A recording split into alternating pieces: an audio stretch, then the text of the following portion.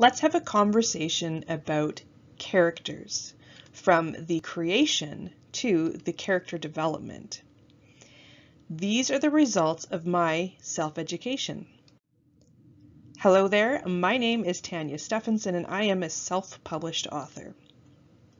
This is my writing realm, where I am working hard to improve my skills as a writer and a self-published author, and sharing with you what I learn along the way. Now here's a couple of notes before we get started. This is an unedited recording and slideshow presentation, so please forgive any errors you hear me come up with along the way. Secondly, comments are encouraged, as I hope this sparks some great conversation below. Please also click on the thumbs up if you enjoy this presentation. Where did I get all of this information from? Well, previous local writing group meetings, listening to audiobooks, research on the internet, watching other AuthorTubers, and honestly, personal experience. Character creation. All right. A character always starts, obviously, with an idea or from the beginning of a new story. We can use pre-made sheets or templates. We can organize thoughts and plans in software like Scrivener or Word, or maybe even Excel. We can use handwritten notes, which are kept in a notebook or a binder. Some people even like to use recipe cards. Others prefer sticky notes on a wall or board. Leave a comment if you have any other ideas as to how you start your initial character creation. Here is what my plan is. My plan is to design a character creation template in MS Word, Microsoft Word, which can be used for all of my future characters. So here is the details of the character creation template that I'm looking at. Section 1, the appearance.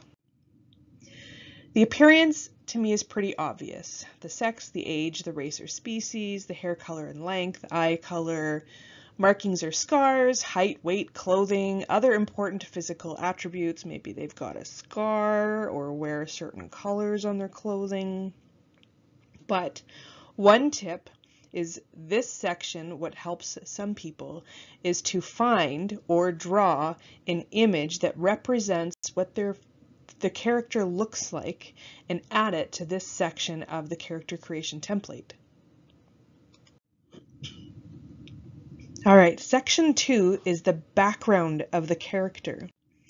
What I mean is their birthplace, the details about their parents, siblings, their family life, any special skills or talents or life experiences that have shaped who they are today.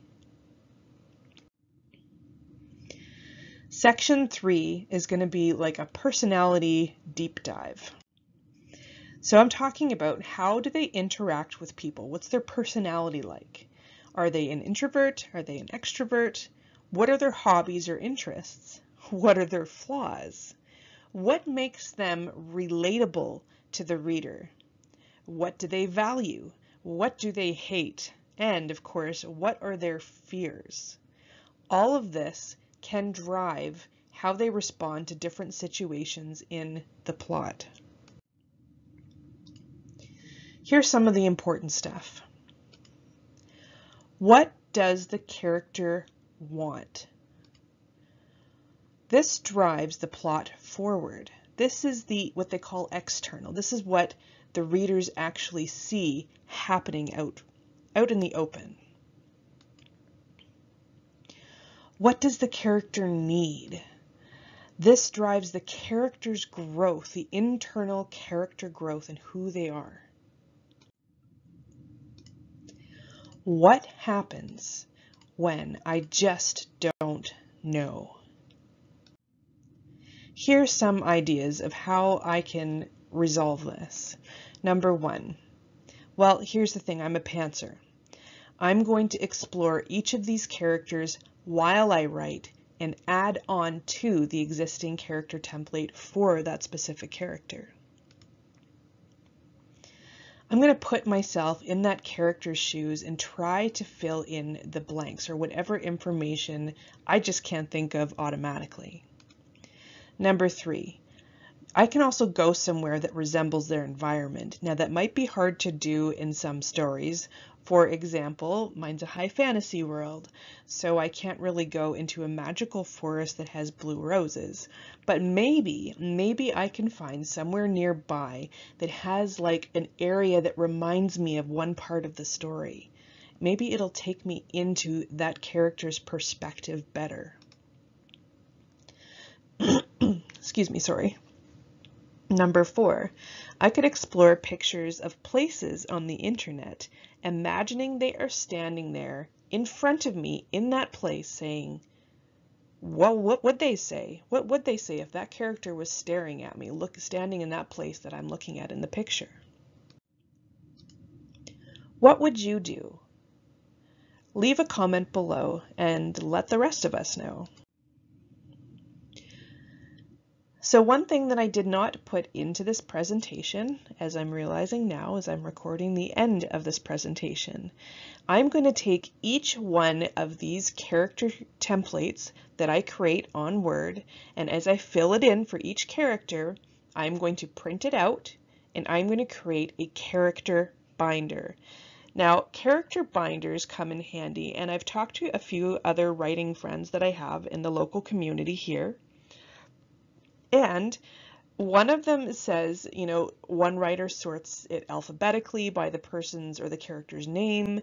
Another might sort it by the world, or maybe the order of appearance, or maybe by which book they appear in. I'm not entirely sure, but I feel like I want to have dividers and have one divider per story, and then have the characters in alphabetical order so that when I want to find a character's name, I can go into that first to the story and then find that character's name easily.